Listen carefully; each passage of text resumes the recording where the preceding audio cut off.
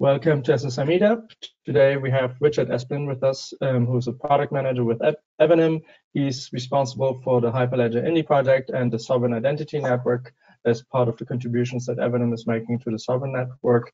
And he will be talking to a really important subject for us today, and which is important for anyone who's interested in blockchain, which is how open source influences self-sovereign identity. And I really look forward to this because this is a big subject which really makes possible things like Bitcoin and all kind of other open source blockchain projects that really try to push for decentralization. If we check out quickly the second slide, I'm just going to talk you through about the main aspects of what we're trying to do here with SSI Meetup. So the number one goal we have is to empower global SSI communities. And to do that, we share knowledge with everyone in a PowerPoint format, in a video format that anyone can reuse with the CC by share alike license, which basically means you can use those slides in whatever way you want.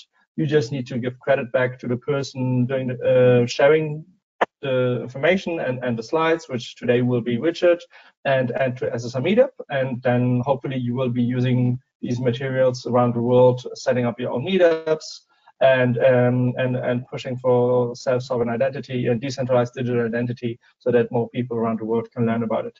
This is completely open to everyone. So if you're interested in joining us in the future, companies, anyone around the world who's not involved in the industry is also very welcome to participate, or associations or anything.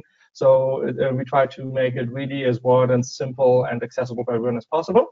And yeah, so these are the main things. If you have any questions, please just ask during the presentation at any point of time, and I will bring up those questions to Richard. And Richard, the floor is for you now, and thank you very much for joining us today.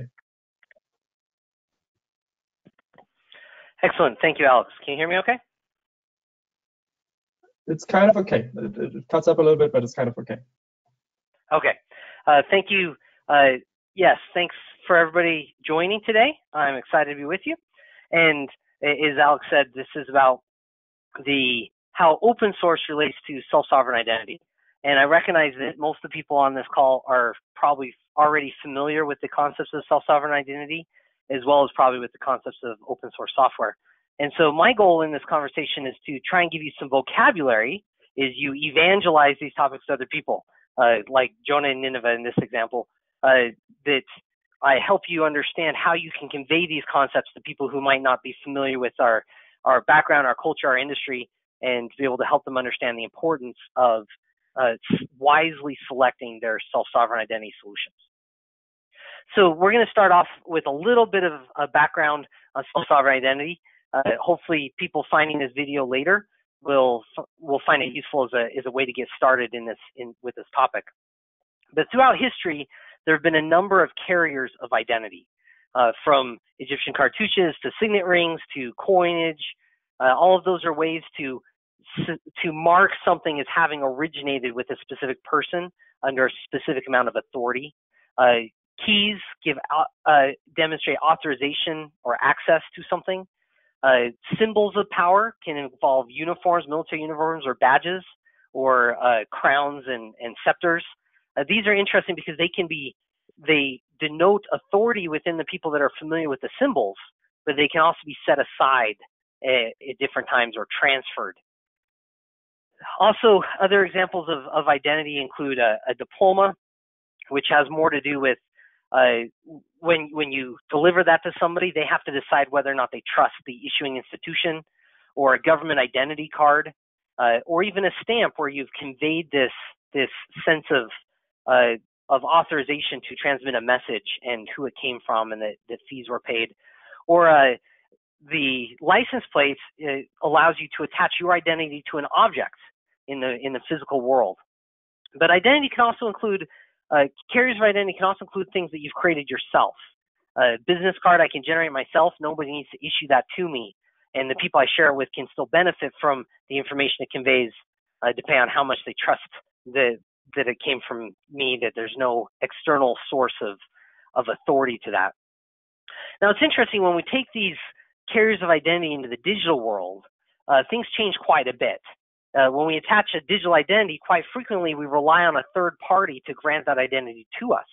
And so we lose all these benefits that our physical identities have. When you sign in with Facebook, Facebook always knows, whereas a king can have a conversation with somebody in private, even though he has all these symbols of his authority. Similarly, when you sign in with, if Google decides they don't want to support your sign-in, your identity disappears. Whereas even if the issuer of a diploma goes out of business, I can still show people that I had that diploma and it was valid at a certain period of time. And the examples go on that having this digital identity that's controlled by a third party is dangerous because it doesn't give me the benefits I had with physical carriers of identity that we had historically. And so the goal of self-sovereign identity is to try and bring these attributes of identity into the digital world. And you'll hear it referred in a lot of ways: user-centric identity, user-controlled identity. Gartner calls it bring your own identity, where instead of you issuing identity to your customers, you're going to accept the identity they bring with them. But all of these ideas are the same of self-sovereign identity, say that the user is in control of their destiny and of their credentials. Now, it's interesting to look at how this relates to open source software. Is one of the technical ways to implement this kind of identity. And I'm going to give you a brief history of open source software, some anecdotes about where it came from so you understand the culture, and then we'll show how that relates to the movement of user-centric identity, self-sovereign identity that people are pursuing today. In the early days of computing, the money was in the hardware. IBM wanted to ship mainframes, and the fact that there was software running on these systems was tangential. It wasn't where the money was. And so it was fine for people to share that software. There was no to modify it and share it and contribute with other people, because that was enhancing the value of the hardware that was being sold. And this philosophy moved into the early days of Unix. AT&T had a legal monopoly on the phone system in the United States, and as part of that deal, they were told they couldn't compete in other markets. And they worked on a computing system with General Electric that didn't work out, and they had a team of developers who were building an operating system and needed a new project.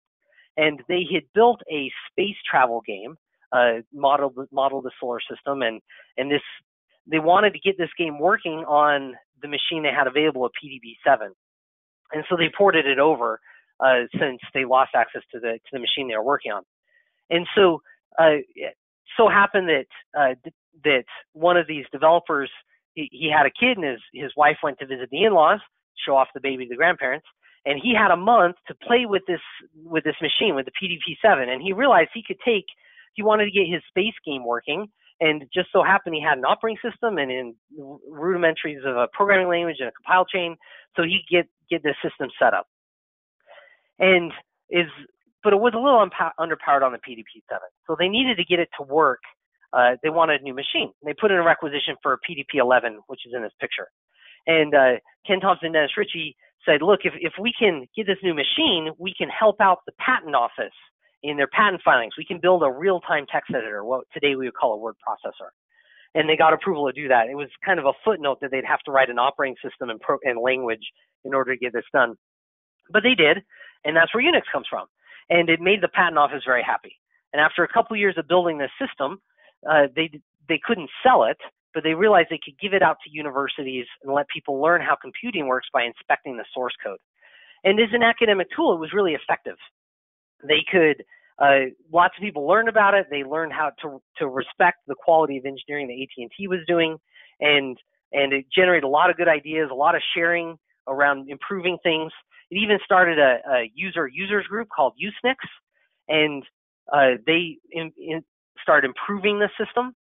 But AT&T was absolutely not allowed to support the system, and their lawyers felt like creating bug fixes would be one of these problems, would undermine that agreement they had with the government. And but engineers get things done. Lou Katz, the founding president of the Unix users group, Usenix, he got a phone call one day saying, hey, if you go to a specific spot on Mountain Avenue near Bell Labs, you're going to find a magnetic tape that will be of interest. And it contained all the bug fixes that AT&T wasn't allowed to release. And they were able to move forward and continue improving Unix. A lot of these universities that adopted Unix for academic purposes, they really enjoyed improving it and contributing to the ecosystem. So much that when AT&T was broken up in the early 80s and started monetizing their operating system of Unix, they told these universities to stop redistributing, and these universities re-implemented, specifically University of California, Berkeley, re-implemented Unix free of the AT&T code, but it took another 15 years to sort out the patent disagreement. So, but this nature of software being something that we're building collaboratively, that we're sharing in order to get things done, that we need the source code to so we can learn how it works, that's core to what Unix culture ended up being. Now, at the same time, in the early 80s, late 70s, there's hobbyists exploring the limits of computing. And they're trying to figure out, the homebrew computer club in Silicon Valley, Steve Wozniak and Steve Jobs are trying to figure out what would a personal computer look like, how would it function, and there's software being shared around so people can see how it works. And that's how they're trying to drive the state of the art and drive innovation. And Bill Gates and Paul Allen are trying to build a business around this software, and they see all this sharing is undermining their business model. And Bill Gates ends up writing an open letter to all hobbyists saying, sharing software is theft. You're undermining our opportunity our incentive to build software that you want to use. And he sets up this dichotomy between the goals of these people that are sharing to learn and explore and innovate, and the goals of the businesses that are trying to commercialize as much software as possible and get a maximum return on their investment. Now, this time period in the 80s, an engineer at MIT in the Artificial Intelligence Lab, Richard Stallman, he's found his tribe.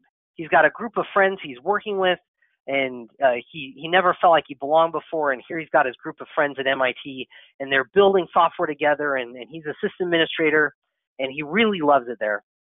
And in this environment, he fixes a printer driver, and then the manufacturer makes some changes and breaks his fixes, and he needs to get a new spec for the printer so that he can update his driver.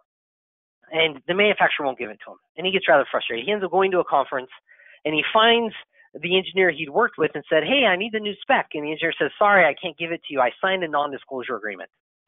And Richard Stallman gets really frustrated. There's different accounts of what the result was, but there's yelling and shouting, and Richard Stallman leaves feeling like that engineer who refused to share the specs has breached a moral boundary, that he did not fulfill his ethical duty to share.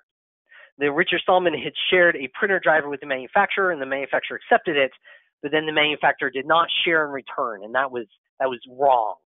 And he becomes convinced that anything that prevents collaboration, anything that prevents cooperation is morally wrong. And he takes a strong stance that software needs to respect the user. It needs to be free as in freedom, free as in speech.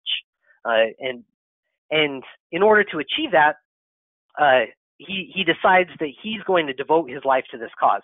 Many of his friends leave MIT to go work for a proprietary software company, and Richard Stallman moves out of his apartment into his office at MIT. He quits his job, but MIT lets him keep the office, and he ends up spending all of his time trying to duplicate in his open source code base the same work that this new company is trying to do. And he's an amazing engineer. He meets the demand. He matches the output of this team of engineers, and they end up needing to close that project because Richard Stallman's duplicating everything they're doing for free. And he sees that as success and says, I'm going to do that for all of Unix. So he starts the GNU project. GNU's not Unix. That's the logo in the bottom right-hand corner. And he says, proprietary software keeps users divided and helpless. We're going to create open, free systems that anybody can use that respects their users.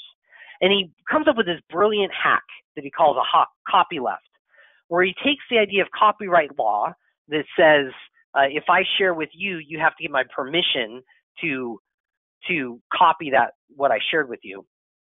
And he uses that law to attach a license to something that says, hey, if I share with you, you are not allowed to share it with others unless you share it under the same terms as I shared with you. So it creates this level playing field of your users will have as many rights as you had. And he codifies that in what's called the GPL, the General Public License of the Free Software Foundation. And we're going to talk about that more in a moment. But the general thrust here is I'm sharing with you. You need to share with other people. We're going to create an ecosystem of sharing, and that's the morally right thing to do. And he's very successful. He ends up duplicating all of Unix except for the core of the operating system, the kernel. And it's in this environment in the early 90s that a computer science student named Linus Torvalds gets his new 386, and he's playing with it, and he's taking an operating systems class, and he's learned to apply those ideas on his new computer. And he's at home on holiday and says, and decides he wants to get his email from campus using his new computer, and he's going to write the code to do that. So it's got to be able to access the modem. And then he thinks, maybe I can get it to, so I can edit my email at the same time that I'm on the modem. So at this point, you've got to put some scheduling in, and he uses what he learned in his operating systems class and builds a little basic scheduler. And then he realizes that if he gets a bunch of these GNU tools, he can fill out a lot of the parts of this system. And he posts it on the internet. And he doesn't think anything's going to happen from it. But a lot of people see this and say, wow, we can add on to this basic kernel of an operating system, and plus the GNU tools, we get GNU Linux, we get an entire environment that's freely licensed. And one of Linus Torvalds' friends posts it on an FTP server. He calls it Linux. Linus didn't call it that, but his friend did, and the name stuck. And suddenly there's this movement of programmers around the world contributing to build this system. And Linus Torvalds makes the decision to use the GNU public license, the general public license from the Free Software Foundation, because a lot of the GNU tools are already using it. But he sees that having these clear rules of the road, rules of collaboration, is really beneficial to sharing and to innovation. Linus isn't worried about doing it for moral reasons. He doesn't see it as ethically better. But he wants to do it because it's better engineering. The results are better. If enough people are looking at a problem, one of them are going to figure it out. With enough eyes, all bugs are shallow. Everybody's interacting for their own reasons. They're scratching their own itch, and yet you get this global public good. And when people do proprietary software, it's boring. You end up rewriting the same thing over and over. And we only want to work on the interesting problems. We don't want to reinvent the wheel. We want to work on the fun stuff, the new stuff, the innovative stuff. And if we do that in the public, then we can all move on to new problems. And fundamentally, collaboration is fun. And there's a group of people who adopt this viewpoint, and they see the idea of free software as being confusing because people equate it with price. And so they start calling this open source. It's a bit more business friendly of a name. But it goes way beyond software. In the 90s, GNU Linux starts to become a mature enough product for people to use. But people start applying these same principles to art and media with the Creative Commons, where you can get art and books and PowerPoint templates and whatever you're looking for, you can get under licenses that allow sharing. And this movement towards legal access, the court cases and legal quote code should all be available to the public for free. Journals these days, many journals are pushing that they require the data, the scientific data, to be publicly accessible in order to publish. Scientific hardware and open hardware, people are opening the firmwares and the specs to laptops and desktops and all sorts of devices. And biohacking scares me a bit. It's this idea that people are sharing genomes online, sharing DNA, synthesizing viruses in their garages. That could end poorly, but it is part of this open culture of data wants to be free, information wants to be free. We should share in order to move forward. And with the advent of 3D printing, even physical devices have open specifications available in the maker movement, and you can download plans for a shoe or a wrench or all sorts of things, and then mill it on your own equipment and improve that design and share it again. So this open culture goes far beyond software, but it has that common root of collaboration is better engineering, of information should be available to the user, and the user should be able to control their own destiny and be able to work with things without restrictions on what they do with those plans. So the result is that we end up with a software system people call FLOSS, Free, Libre, Open Source, where free software comes from Richard Stallman's statement of software that respects the freedom of the user. But people thought that gets confused with price. So they labeled it open source. Bruce Perens calls it open source software, and that name stuck. They created an open source initiative to try and make sure that brand around open source has meaning. But Richard Stallman got really frustrated with that term open source because you're not educating users on the importance of freedom. You're not helping them understand that they need to fight for their rights. And so some people say, well, if we use the Latin term libri, that connotates freedom, that can help. So free, libri, open source, floss is where all those terms work in the same ecosystem.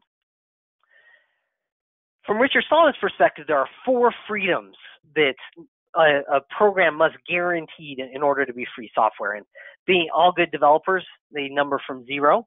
So Richard Stallman starts with 0, run the program for any purpose. I can't restrict what you're going to do with it. Freedom 1, study how the program works. I should be able to learn how it works and access the source code and experiment. Redistribute the program without any restrictions. Improve the program and redistribute the improvements. Those are the 4 freedoms that the Free Software Foundation labels free software. The Open Source Edition the Open Source Initiative approves licenses that fulfill those freedoms, but they add a few more restrictions on what kind of licenses they accept, a few more criteria, because they want to make sure that people can use these in practice and not get surprised by the freedoms they're being given. So many of these things are similar. Derivative works to be able to improve software, source code availability, free distribution. But there's also this idea of the author's source code. If you're going to make changes, you need to call it something different from the author, unless the author gives you permission. You can't discriminate against persons or groups or fields of endeavor. So you can't say people in this country I don't like, they can't use the software, or you can't use the software for weapons or military purposes. If it's open source, you have to allow any use. The license can be redistributed, that it's not specific to a product, or it does not restrict other software, and it's not tied to a specific technology. In order to be an open source license, it has to meet those criteria.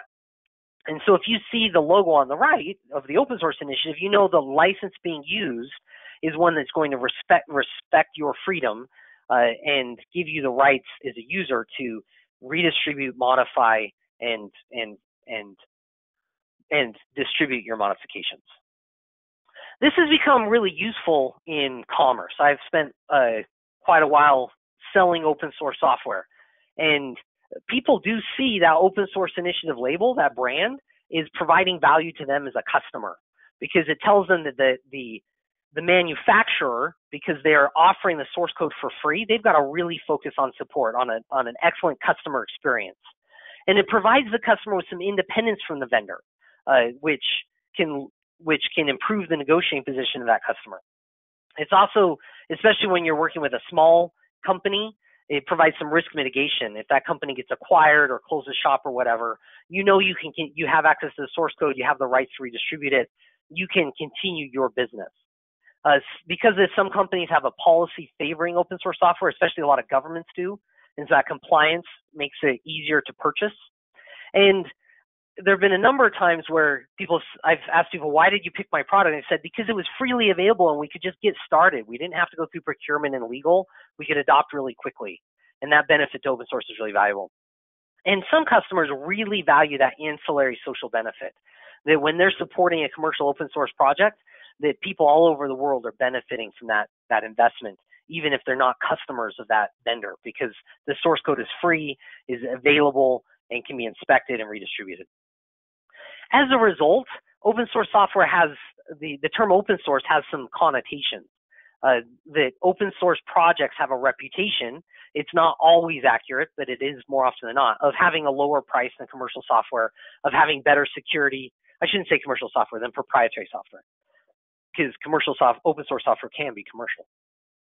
But having a lower price, having better security than a closed system, having faster innovation, because anybody can contribute. The vendors who sell open source projects engage in more transparency with their customers, and that there's more interoperability between the open source product and other products in the ecosystem, because people can build on the interoperability they need. Again, these aren't always true. Open standards are important alongside open source software, but it provides the reputation does exist for a reason. Now, the licensing of an open source project establishes the rules of the collaboration that happens in the ecosystem. It's the rules by which engineers work together and people decide how they want to commercialize. And Bruce Perrins, the person who coined the term open source, he has this great way to think about it. He says there's three basic licenses that people should know about when they're selecting an open source solution or when they're thinking about contributing to an open source code base or creating an open source code base. The first is the gift license. And he recommends the Apache license. That's what we usually use it on my team. It maximizes adoptions.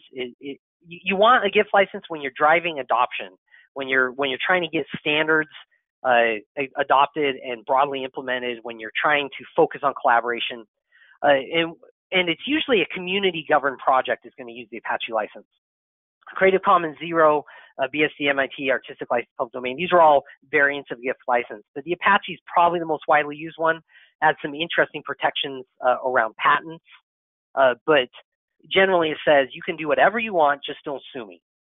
And that license is really nice because it means if I give it to my competitor can stick that in their commercial product. And so my investment is going to make it cheaper for other people to use this, which is going to drive adoption and help my standards be widely adopted and implemented. So it provides a very specific business goal, and it's very commercial friendly, very business friendly because it doesn't have any side effects on other products a company might have. The second type of license is the sharing with rules license, and these are the ones Richard Stallman favors in the Free Software Foundation because they're share alike. They're saying if you use my code, then the good things that you get from that have to be under the same license as I gave you. Your users have to be respected. You can't put this code in a closed proprietary system.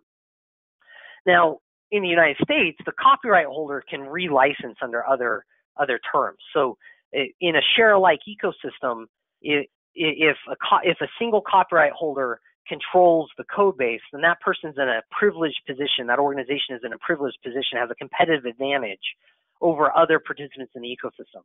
So frequently vendors might choose to use a GPL license because they want to use a dual license strategy. They want to say, here, we respect our users get all the benefits of free software, but our competitors in this ecosystem, they can't compete on the same level that we can. They can't benefit on our innovation, our investment, our research and development without contributing back under the same terms we did. And so it can help protect the incentive to innovate because it's not just going to be taken by a competitor and used against the vendor. Now, the problem with this is that people look at a GPL or a share-alike license and they use terms like viral. Once you use it in your product, your entire product has to be open sourced. And so it can restrict your business options, and it can make it hard for you to have a clear title to your own intellectual property. So a lot of companies avoid using software that is released under the GPL. Or if they see it, then they try to attain a non-GPL, a non-share-alike license from the vendor who's providing support. And that results in a third type of license, which is an in-between license. It says, hey, look, if I share this with you and you improve what I gave you, then you need to share those, redistribute those improvements. But you can put it in some sort of larger work, a derivative work, and you can put that under any license you want. So you can still have your proprietary products, you can still protect your business, but the parts of the code that I gave you, you need to contribute what you improve. So this is a nice middle ground for libraries, and it can help adoption while still providing some protections to the company that's doing the bulk of the research and development. So with that understanding of the culture of open source, of the terminology around open source and free software, and the licensing, the rules of the road of free software, you're well prepared to make some decisions around what kind of solutions you're interested in. But there are 3 books that are really useful for people who want to learn more. These are all freely available on the internet. Free in price as well as in license. Free is in Freedom is a biography of Richard Stallman that he reviewed, and it's an excellent read. It's very interesting. He's a fascinating individual, an amazing engineer, and is really committed to his beliefs, and he makes some good arguments for why we should all worry about user freedom in a technological society. The Cathedral and the Bazaar, written by Ericus Raymond, is probably the best example of the engineering aspects of open source, where a proprietary project is like a cathedral. It's got a single architect, and it's going to take forever to build. And by the time it's actually built, it's probably had 3 different architects, and the city's moved, but the cathedral can't. And it's beautiful architecture, but it's not immediately responsive to the needs of the community.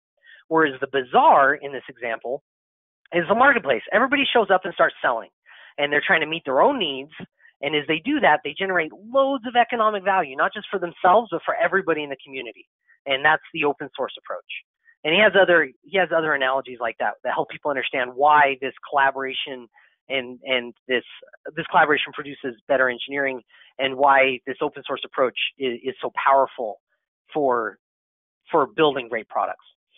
The third book comes from Lawrence Lessig. He's a lawyer at Harvard, professor of constitutional law, and he wrote a book called Free Culture, where he explains that there are real concerns with everything is a derivative work in society. Every story has an antecedent, and we have to be really careful how much of our culture we allow to be controlled by people who own intellectual property.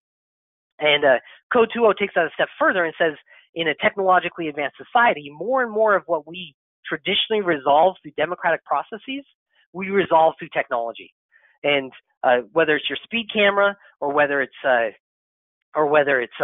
online voting, the code that implements these social processes doesn't provide the same checks and balances that we have built into our government, and that should worry us. So it's a very interesting example of the implications of software in democracy, and how open source provides rights to users and the ability to inspect and hold vendors accountable, and improve our relationship with technology and society.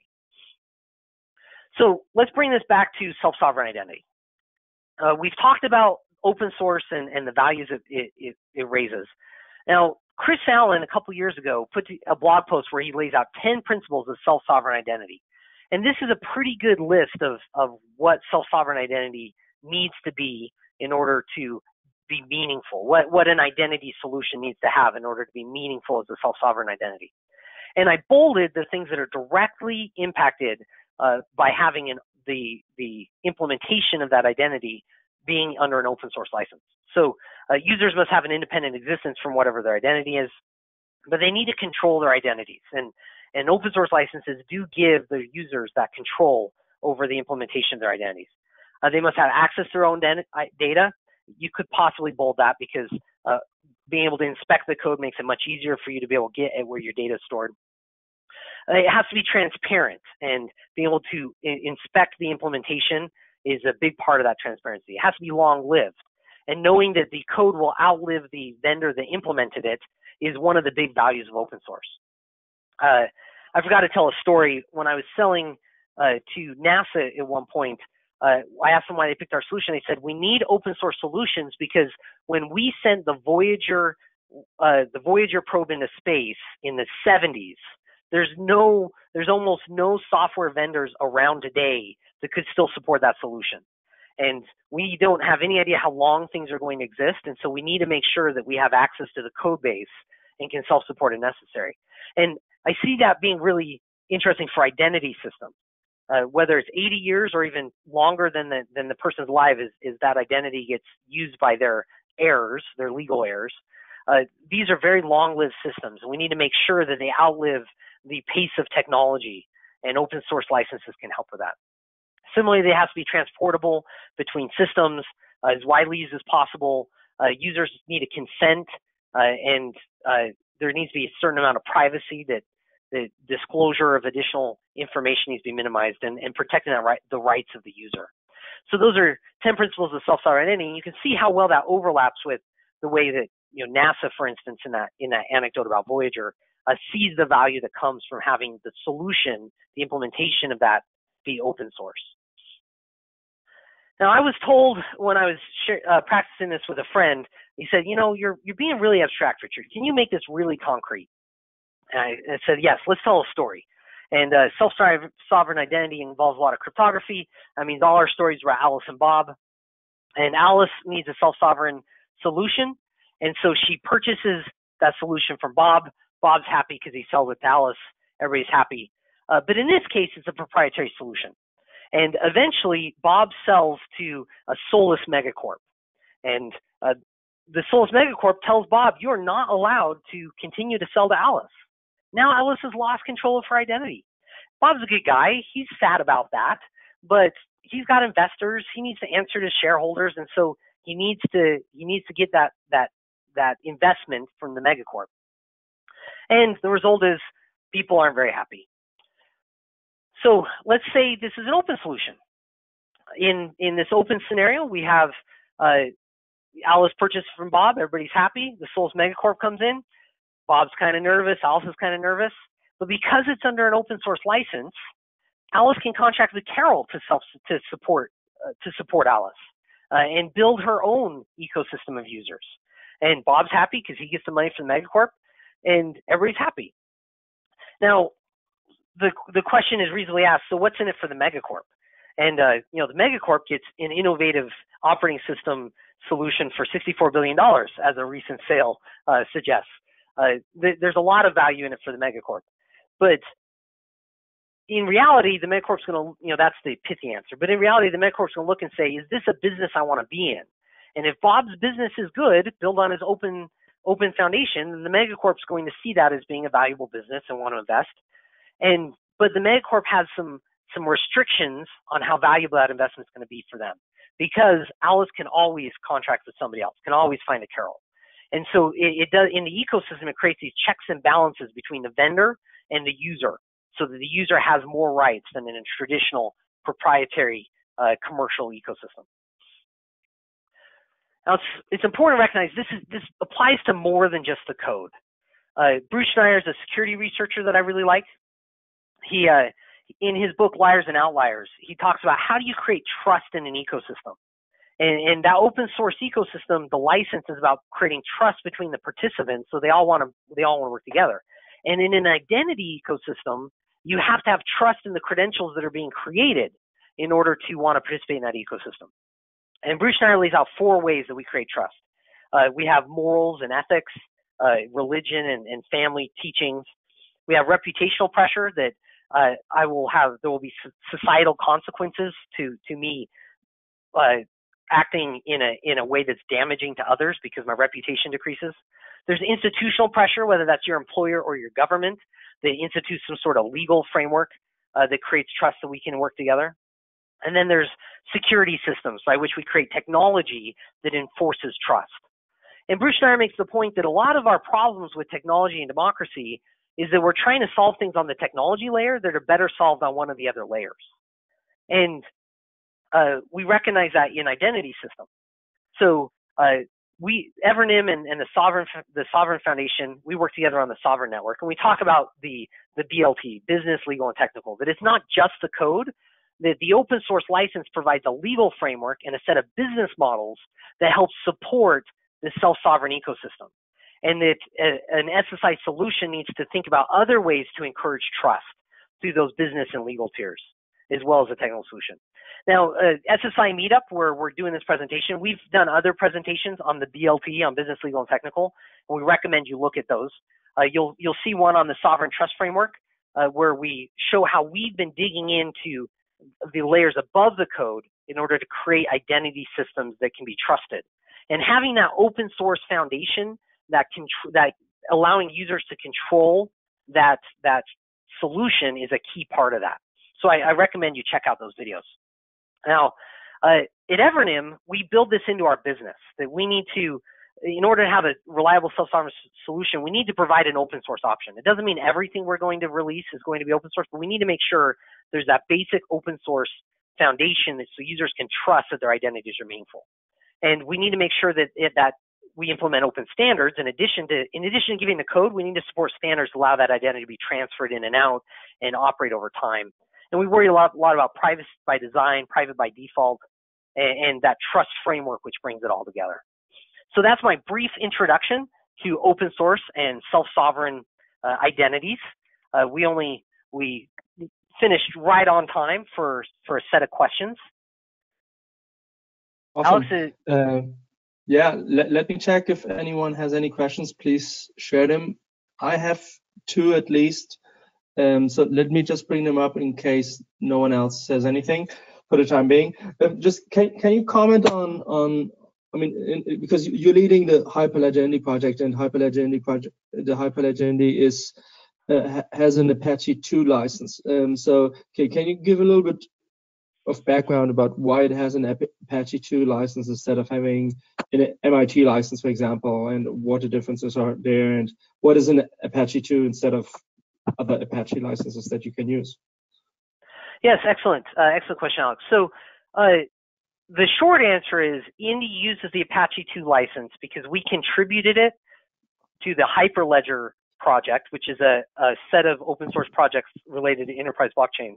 And that's governed by the Linux, that's part of the Linux Foundation, and Hyperledger requires everything to be an Apache 2 license. So that's the short answer. The longer answer is, as I mentioned earlier, maybe I can get back to this specific slide, is that gift license allows us to maximize adoption. We want everybody to be able to use the technology we put into Indy, whether or not you're specifically working with our network at Sovrin.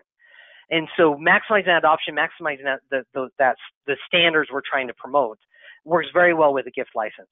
Now, MIT is another gift license, and you can use any of these gift licenses to achieve that goal. The Apache license has specific, MIT is a bit older of a license. Apache says if you're using my code and you sue me for patent infringement, then I can sue you for patent infringement of the code I'm issued you. So there's a nice protection there for companies that use the Apache license, that it creates some security around patent fights, patent trolls. But that's really the only special thing about that license. Okay, great. I have another question that came up here. It's like, just let me check. Can anyone contribute and join the Hyperledger Indy project? Yes, anybody can. Now, there's multiple projects at Hyperledger Indy, and each repository has slightly different standards on how you contribute. So I guess I have to leave presenter mode to get to GitHub. But people are welcome to contribute. We use an issue tracker at jira.hyperledger.org, and we use GitHub to manage the source, and pull requests are accepted. And you can always meet us at chat.hyperledger.org to ask us questions and discuss with us what you want to work on. So yes, anybody can contribute. However, Indy Node, the ledger, is fairly complicated, and we have a very high bar for contributions. The SDK and the agents are moving very quickly, and so those are easier areas to contribute. Great. I have another question coming up here from Brian. He's asking, how does React on a Facebook compare? How does the React license with the Facebook exception? That's my understanding. Correct me if I'm wrong, Brian. He's just right. I guess he's writing in. Yeah, he's saying, yes, what's the economic incentive for them to do that? Yeah, it's been a while since I've looked at that, and I'm not a lawyer. I'm just in the industry. But if I remember right, React is under a fairly broad gift style license, but Facebook had a specific claim that said if you're contributing to React, then you give Facebook an exclusive or some sort of special privilege to patents that might be included in this contribution. And Facebook has an incentive to that because even though they're driving adoption and standards with their gift style license, they then end up with a privileged place in the ecosystem that they can use these patents in ways that other participants can't. I don't think they were going for that as part of their business. I think it was simply that a lawyer said, hey, this would be nice for us to be able to protect ourselves against patent suits. But because any contributor to React, you got to be, an open source project has to be careful that all the contributors do have the rights to contribute what they're giving, that they're not using their employer's code without permission or stealing the code from a third party and contributing it, because that can create problems for the project. And I think the license was merely meant to address that concern. but in practice it scared a lot of contributors who said, why am I giving Facebook a special right to this code? My understanding is Facebook has changed that. It's been a while since I've checked, so correct me if I'm wrong. But it's a pretty good example of this back and forth of how an open source license creates the rules for collaboration, and the details do matter there. So using an OSI, an open source initiative approved license, is really valuable because it has well-defined, well-understood rules of the road, and so everybody can engage with a clear understanding of what those rules are. Yeah, just Brian has another follow-up question. Maybe if you want to comment on that too. He's just saying, how does this compare to Evernym and the Hyperledger? I assume the license. I mean, like based on this context.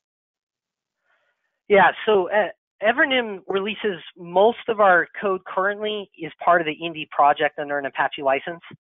We've talked about we're going to build commercial products on top of that. And we've talked about whether that's better for us to do is proprietary, or whether using a share-alike license would preserve the rights for our users and that open source procurement preference without undermining our business strategy. And so we're figuring out some of those things. And every business needs to understand when they're doing research and development, how will they get a return on that investment? And the beauty about open source is that collaboration, that increased innovation, it can lower the cost of research and development. It can also increase the speed and lower the cost of marketing and sales. It can increase the speed of adoption and ecosystem growth. But it does leave you vulnerable to competitors coming in and taking what you've offered because you offered it. And every business has to figure out the right way to manage that to grow the ecosystem while still trying to respect the rights of the user. Because a self-sovereign solution, we need to always pay attention that users need to control those identities. And so we need to find that line in it carefully. So Evernym's looked at using multiple licenses depending on our specific goals for the projects we're engaged in. Nice. Guido is asking here, are patents compatible with the open source philosophy, particularly in the crypto space? What's your opinion about patent and open source? Well, that's a difficult question. Is the questioner is probably well aware of is asking a question because he's well aware of the different camps, the different views on this. Is a business people do look for that return on investment, and the legal framework in the United States and many countries today use patents as a way to guarantee the initial inventor an opportunity to get a return on that investment. The modern open source licenses like Apache 2 and GPL v3, they take into account the patent environment in which they work and try to build some safeguards that the patented code that's included in the contribution does not undermine the rights of the user. And so that's one of the advantages to using an Apache 2 versus an older license like Apache 1 or MIT or BSD. And that's why the GPL v3 has some additional protections there as well. I think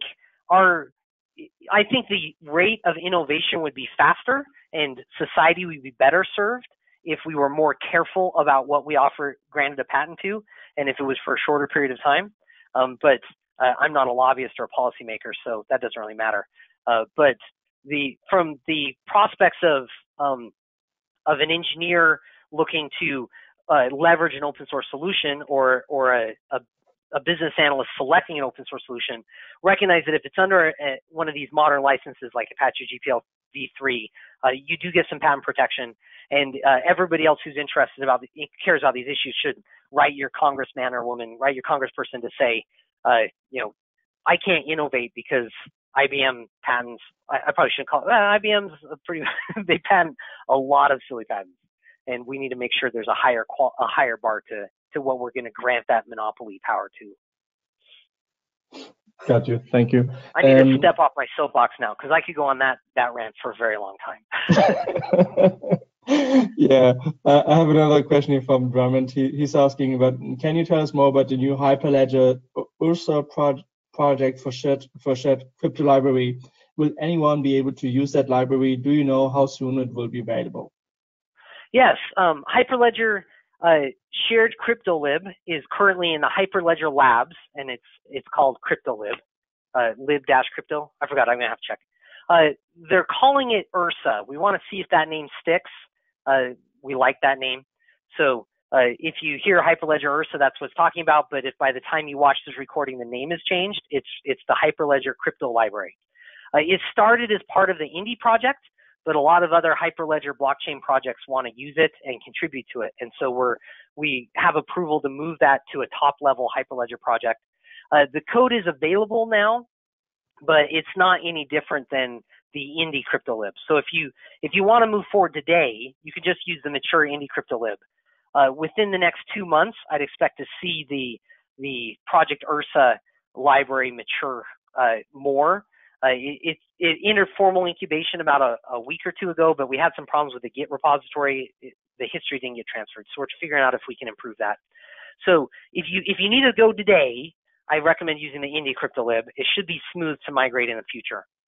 But if it's something you want to do in a month, then just look at GitHub in Hyperledger-Labs, and that crypto library is there and available for people. And yes, it is Apache licensed. Everybody can use it. And pull requests are welcome. We'd appreciate any pull requests you want to provide. Nice. Don't know if there are any more questions coming up. If not, I just have one last question. You mentioned it indirectly for a moment. Red Hat got acquired recently. I think it was the 64 billion number you mentioned. How was that perceived in the open source community? Well, the open source community is a diverse bunch. I can't speak for anybody but myself. My opinion was, wow, that's a lot of money. Good for Red Hat. And I can totally see why IBM benefits. They need a cloud strategy. They need an open source ecosystem. They've been trying to be good open source citizens for almost 20 years now. They are a top contributor to Linux, and their open source innovation lab has done some cool stuff. But they're a giant company, and they have a lot of proprietary tendencies. And it's going to be interesting to see if they can manage to allow Red Hat's culture to improve IBM instead of crushing Red Hat. And it'll be interesting to see how that goes.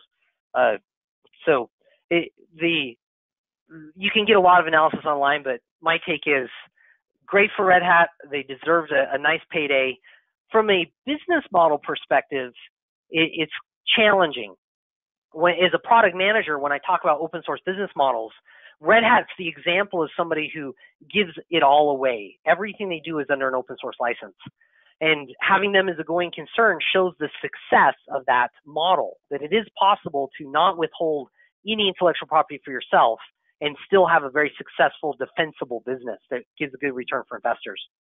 Going forward, we can't say that in quite the same way. We can say it was successful once, but as the market changes, it's going to become harder to prove to investors that that's to overcome the concerns of investors when we ask them to invest in these kind of initiatives. So that is a bit of a nuance, a challenge, but it'll be interesting to see how IBM moves forward from here. Great. Thank you so much. Oh, just wait a sec. I just got another question coming in from Paul. And so Paul is saying, is Hyperledger Labs the best home for SSI projects that go beyond the Indy remit ecosystem, or do you see certain SSI projects becoming totally platform agnostic? That's an excellent question. I do think certain SSI projects will be completely platform agnostic. Evernym's looked at how we can, whether some of our projects should be more agnostic, work with multiple backend ledgers. And Hyperledger Indy would not be the right home for those. The Sovrin Foundation, the other thing is Hyperledger Indy is focused on enterprise blockchain scenarios. And so an SSI, a user-controlled identity that is meant to be global, interoperable, transferable, especially working on mobile environments. Hyperledger isn't focused on those kind of use cases. They don't provide tooling for building on mobile devices, for example. And so the Sovrin Foundation recognizes they need to host a certain number of their own projects in order to build for Android, build for Windows, meet their own needs for their global public ledger. And So if Hyperledger doesn't meet your needs, the Sovrin Foundation might be a good place to host things. There are other places that might be good as well. This is a new area, and it'll be interesting to see whether people end up innovating all over the internet, or whether people join in a few common places, a few homes for projects. I don't think that's been answered on a broad scale yet. Great. Yeah. Thank you very much, Richard. I mean, I'm really happy we had the opportunity to have you here with us today, because you have a really long trajectory in the open source space, and how to make a living in that space while still contributing in an open way. And to me, this is really important, because I learned about open source through Bitcoin back in the day, and I think it's one of the key things about trying to make sure that we also make a contribution beyond only getting a paycheck, and really trying to create open, more democratic systems for everyone. So, and this is really important for SSI. So thank you everyone who joined us today. We will be sharing this recording very soon, and please join us in our Telegram channel, in Twitter, and the email newsletter that you can join on the website ssimeetup.org. And all the other channels we have. We usually try to share all this information all across the board. And yeah, if you have any suggestions for future guests, please just ping me. We really want to have all companies, all players in the space participating, and especially because the vision we defend at SSI Meetup is that there has to be a future for open source SSI protocol driven way of doing things, where we don't have single identity silos, and hopefully we will get there, and that's the little contribution we're trying to do here by sharing these kind of presentations for everyone to be used. So Richard, thank you very much for joining us today. It was a pleasure. Thank you for inviting me. All right, great. Thank you. Bye-bye.